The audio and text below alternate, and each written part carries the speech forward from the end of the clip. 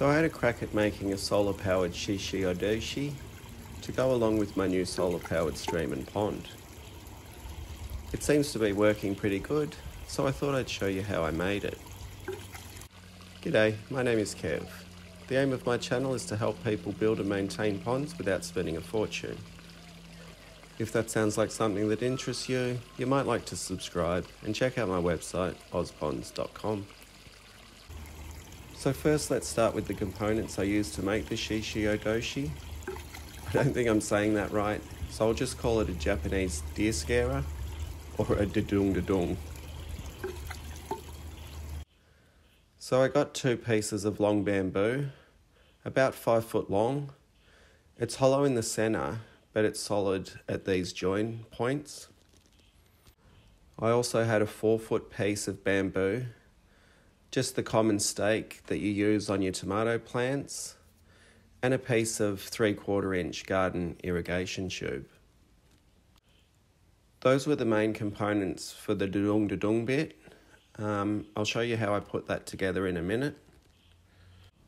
The other equipment and tools I used were some 6mm vinyl tubing. This will connect the pump to the water delivery system. A strong glue that can be used to glue pieces of wood together. A miter box so I could make a nice clean 45-degree cut. A couple of saws. I wasn't sure which one was going to be best, but it was the hacksaw. And a cordless drill and some assorted drill bits. So I started by making a 45-degree cut on the piece that would be the seesaw or the dudung, make the noise bit.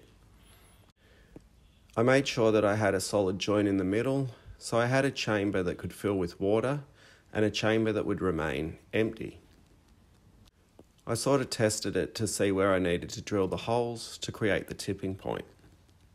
So then I drilled a couple of holes big enough to push the garden irrigation tubing through. Then we tested it. Obviously the bamboo crosspiece needs to go through the chamber that won't fill with water. It was all looking good on the test. Then I cut 2 pieces for the uprights that would hold the skinny bamboo crosspiece in place and drilled a hole in each to accept the bamboo. Initially I had the bamboo uprights quite far apart, but Mrs. Ozponds didn't like that, so of course I changed it. That just meant cutting the smaller cross pieces of bamboo shorter. Here's how it looks semi-assembled or semi-pulled apart, whatever way you look at it. Then I got to work on the water delivery system.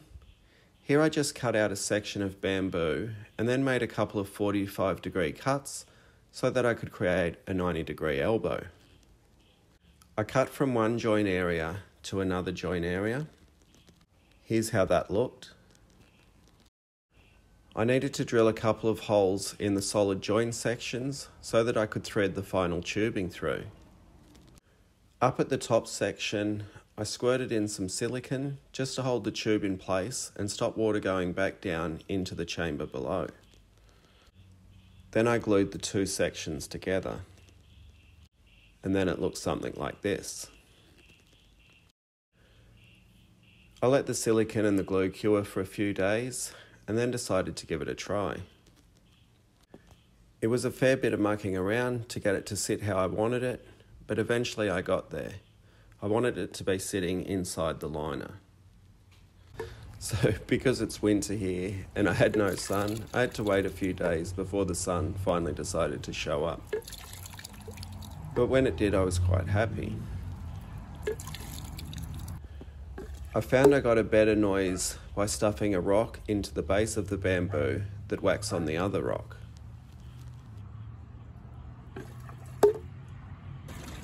Quite a lot of water tries to run down the outside bottom edge, so I tied some twine around that, and that just helps make it drip down into the area inside the liner.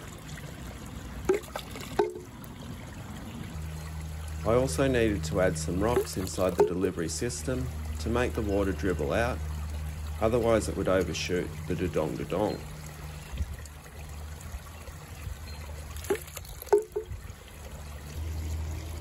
To To power it, I'm using a small 180 litre solar pump.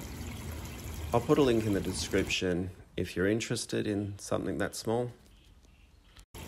I'll keep fiddling around with it a bit more, and once I'm 100% happy, I'll hold the vinyl tubing that's currently visible.